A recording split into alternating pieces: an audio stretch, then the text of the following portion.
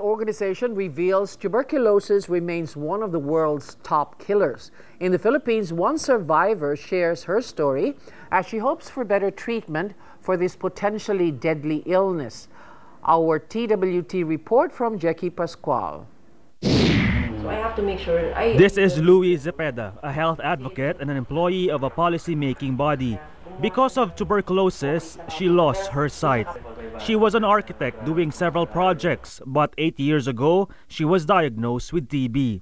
Louis says she was given many medicines, one of which caused her blindness. They told me that 3 out of 4 of the medication is resistant to the body, meaning it's not effective. We need to double your medication and we need to triple your duration of drinking.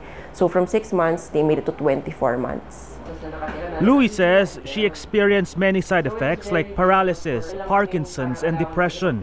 Her family had to spend millions of pesos for her treatment. On top of that, she lost her job. She was eventually cured of TB, but her medicines had long-lasting effects. I was looking for ways to dramatically kill myself. You know, I had no idea it would actually happen to me.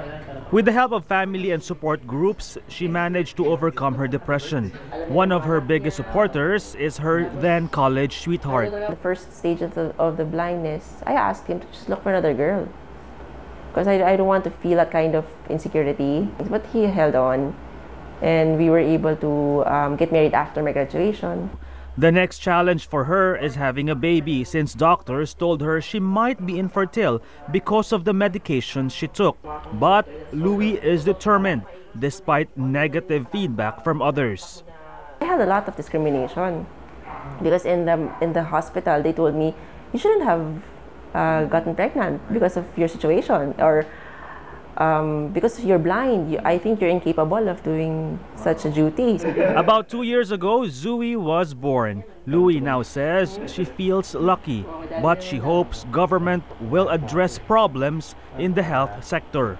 The assumption that it's an old disease, most likely it'll just happen to the poor people. It's not true. It's actually very active right now. They're just, apparently the patients dies right away. The program in that the local government is, the national government is doing is incomplete.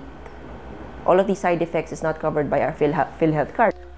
Louis is now being asked to speak in various events around the world. She was recently in Australia, where she pleaded for support for TB patients. The Australian government heeded her call and pledged 30 million Australian dollars to fund research to find cheaper and more effective medicine, one that won't cause blindness.